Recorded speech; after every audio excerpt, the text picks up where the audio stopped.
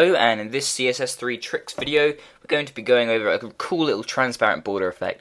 So I've been overusing the hell out of it recently, hence I've created this responsive design page over at test.devhq.net/responsive design, where I've pretty much used it just absolutely everywhere. I have it around the ads with this cool little bubble effect, which I might show you how to do sometime.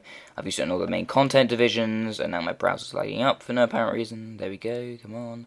I've used it on the footer. I've used it everywhere on this page, on this nice little patterned background. And, oh yeah, I did that effect. I forgot about that.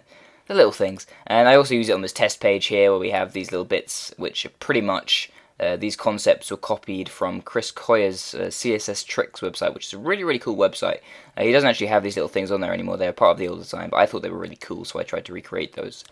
But anyway, let's actually get on to creating this effect ourselves. So to start off with, I've just created a basic HTML document and linked it to a CSS document. And in the CSS document, I just have some simple body properties, include setting the background to a stripy background.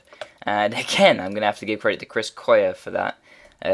Chris Coyier, I never know how to pronounce it. But he created this stripy background for his new CSS Tricks layout, and I pretty much just changed the colour slightly, and I use it for quite a lot of stuff now. So credits to Chris for that. Anywho, let's get started. I need to stop giving credits to Chris. So let's get started. Yeah, div. So we're going to just create a div with an ID. I can't type today apparently. ID of main content. I don't know how I'm screwing this up so much. There we go. And let's just write something in here. Let's just put some lorem text in there. That should do the job.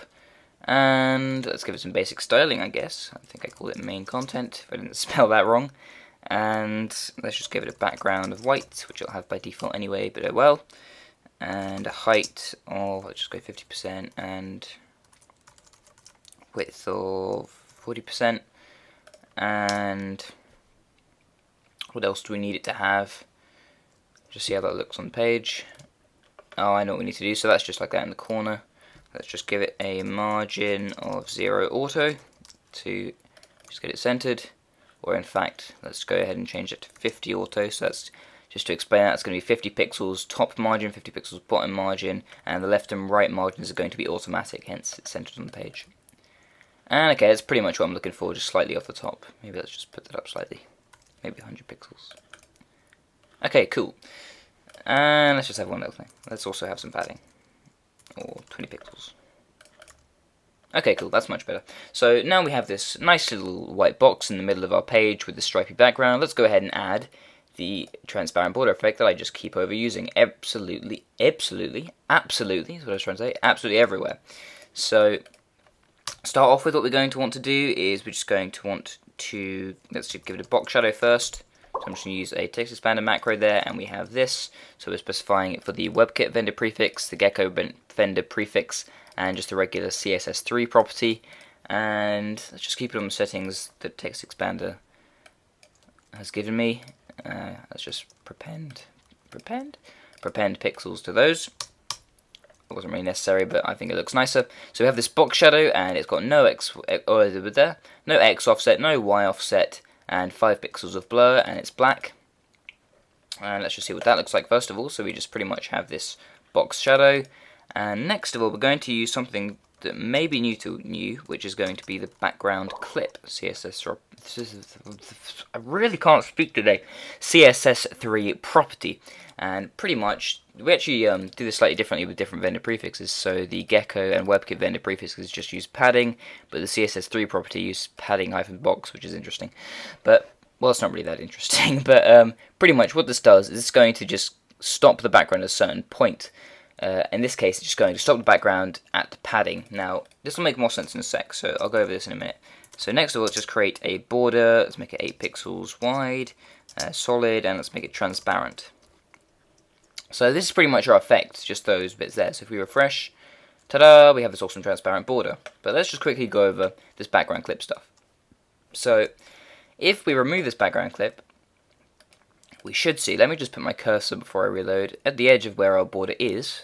Let's refresh, and ta-da, you can see that our border has actually become white. And why this is because our border is transparent and our background is white. Now, without any background clipping, the background just continues underneath the border, hence transparent on top of a white background, our border is going to be white. So with background clip, it just says, okay, stop the background before the border, this way our border can be transparent onto the actual background or whatever's behind it. So in this case it is the background. So that's pretty much the heart of the effect. I usually change these to some kind of RGBA color, so perhaps black with some opacity, 0.15 or 0.2. I think always looks quite nice, just like that. So that's kind of like a faint little transparent border. If you want to be more intense, we can just put the opacity of the box shadow up, because I'm not sure if I explained this, but pretty much if we remove the box shadow, our border is there, but of course we can't see it because it's completely transparent against the background. So the box shadow actually shows us that the border is there. So the more opaque we make the box shadow, so if we just set it to 1, oops, if we set it to 1, the more opaque we make the box shadow, the more prominent this border is going to be, like that. But I quite like having a little subtle border, so 0.2 is good for me. Just like that. Okay, so that's basically our finished effect. Once again, lots of credits go to Chris Coyier. I pretty much just picked this whole method and technique up from his website a while back. I just view source and I go, oh, you know, that's quite a nice effect, and I stored it away. And I decided to do a tutorial on it. In fact, he probably has a tutorial on it somewhere, or a snippet up somewhere about it, but I just got it from his old source. So that's the end of this tutorial. It's a really cool effect, and I don't know if you'll overuse it for a while, but I've sure been overusing it for the last couple of weeks or so. Really awesome effect. That's the end of this video, and have a nice day.